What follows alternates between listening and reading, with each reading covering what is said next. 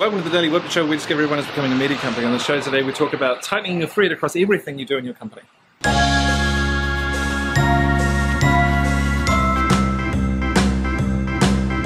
It's Friday at the Wipster office, and as you can see up there are some bangers being consumed. Today we're calling it Banger Friday. But I just want to talk to you today about our thoughts on the thread. We've talked about creating a thread, maybe around video, creating the thread that you follow, and the stories that you're able to tell that takes an audience on a singular journey. Something interesting we were talking about today, we did a content strategy session internally, and we were thinking about all of the stuff that we put out there around customers, case studies, the movement towards everyone becoming a content machine, how-tos with our product, thought leadership around both the creation of content and the distribution of content. And we were having a look at our content calendar, which is, like this.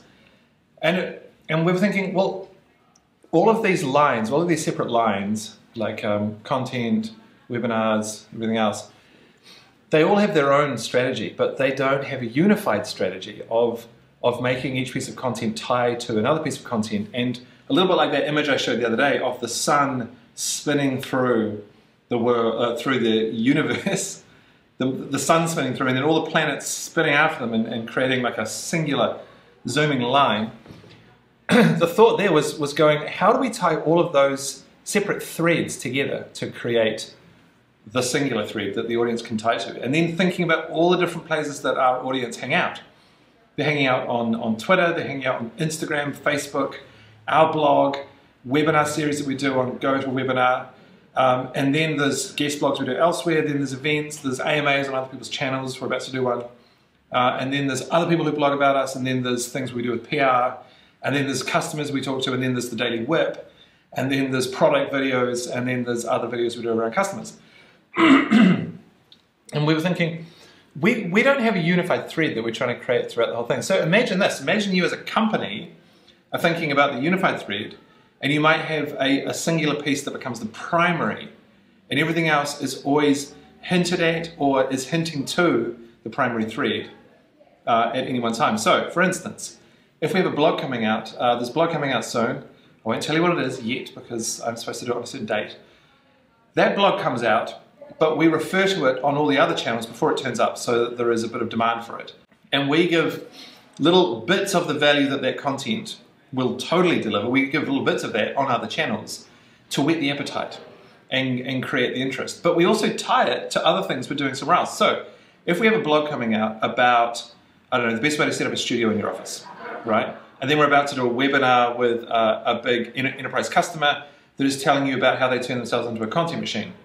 And we're also doing like a bit of a strategy on Instagram about, I don't know, stylizing your videos, right? So those three things are happening at once. Currently, they all happen separately, and they don't reference each other. So imagine, all of a sudden, they all reference each other. So the webinar, we reference the blog, and in the daily WIP, we reference both of those things. And in the Instagram thing, we're referencing the blog and the webinar is also referencing what we're doing on Instagram, and the daily WIP is referencing all of it. And then all of a sudden, everything is always hinting at something else on a different platform that you can go and get your audience to go and look at, and then they can click the follow button or the like or the agree or the sign up, and you're capturing them on another piece of the thread. So I think this is a really important part of anyone's strategy when they're thinking about becoming a media company and they're thinking about becoming a content machine and they're trying to tie it all together. It's really to think about, you have kind of a singular audience. You have different personas, right? So different types of people with different wants and needs, but they're all interested in coming on the journey with you, otherwise why are they hanging around with you, right? And so then thinking about, let's get those people where they naturally want to hang out, give them little tidbits of everywhere else they could be hanging out, and start to seed them into those other places. So if you imagine that our strategy was only to get people to keep with us on the webinar, and we only talked on the webinar about the webinar and a piece of content that the webinar was about, and that was it, right? That would be pretty useless of us because we've got another 9 channels for them to go and hang out with us on. And so it's thinking about that. You know, we've also got Wipster Weekly, which is wildly successful in terms of number of people who engage with it and the emails we get and everything else. And so with that, that's already starting to tie into Wipster Weekly. It's already a place where we surface things like webinars and other blogs. So that's already beginning to do its job a little bit. But we don't yet tie it all the way through the whole thing.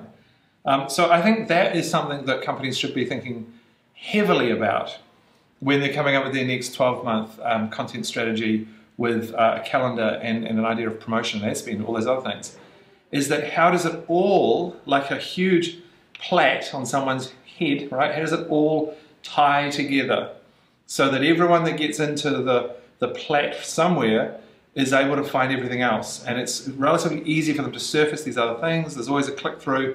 Everything links to everything else. And you're just grabbing people onto your major thread, which is, you know, getting people to agree with where you're going with your company and the solutions and the problems and everything. So that's what I want to talk about. So there you go. That's the Friday banger for you. So now we're just going to go and talk to these people out there who you can hear yelling in the background about what Banger Friday means to them. See you next week. So excited. Are you excited about Friday bangers? Always. What's your favourite thing about Friday bangers? Beers. Brian, Friday bangers, what does it mean to you? It means life. Yeah. I thought Paul was life. Yeah. Oh yeah, that's true. Yeah, balls and bangers. Which is life. Yeah. Bangers, is it a culture? It's nothing like getting a big hard banger in your mouth. What would it mean if we didn't have Banger Friday? It would mean less sausage. What is it in America? Hot dogs or sausages. Oh, hot dogs. Okay. So, but does Hot Dogs Friday have the same? It's not quite as good as Bangers Friday. No, not nearly as good. Do you think we could get this culturally into America? Oh, totally. Yeah, but there's that resistance, like, what is it, bangers and mash, and like Americans don't really like British terms. Nathan, at some point you were English. I was. I don't know what happened though. Bangers and mash. Yeah. Is it a cultural institution that is English that we haven't got here, or what? Yeah, I think so.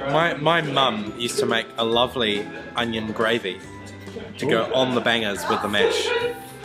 That's when you're winning. I'm having the double banger, which is the bangers on the radio and the bangers on the barbie. And now they should go and see if they're cooked. Who's the dog? What are you bangers?